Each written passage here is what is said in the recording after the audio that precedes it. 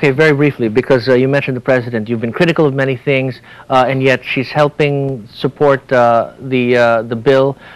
You are opposition, right? That's correct. You're not gonna. We're not gonna see you 2, 3 years down the line.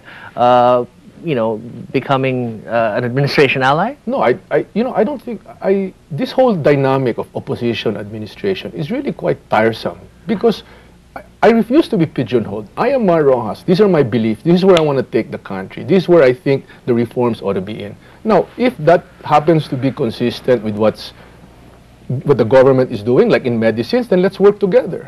If it is inconsistent, like in Human Security Act, then I will vote against it, I will speak against it, and I will try and stop it as much as I can. So it's not a question of just oppose for oppose's sake.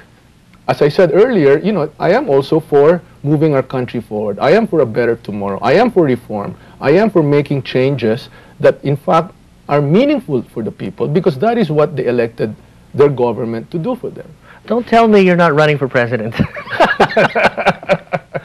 So is that the question? That's the question. No, I mean, everybody assumes that at some point you're going to throw your hat in the ring.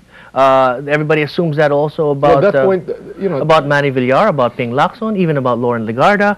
But these are all assumptions and speculations, Ricky. You know? I mean, 2010 is 2.5 years away. Who knows what's going to happen? I am a senator now. I have a duty. You know, I'm very, very thankful. I'm very thankful. Every day I thank the people that they've given me this job to carry for them their trust. They gave me their trust when they voted for me. They continue to hold me in high trust levels. I think I'm like second highest trust in the recent survey, and I'm very, very grateful for that. And I take that seriously. And I think that focusing on one's job, doing a good job at it, working at it, is the best way to repay the people for giving you their trust. So, questions about 2010. Who knows what 2010 will bring? But if your question is, do I want change for our country? The answer is yes. If your question is, do I think I can do a better job? The answer is yes. If your question is, do I think our country can be in a much better place? The answer is yes. Are you the guy to do it? Well, the answer is yes, I believe. All right.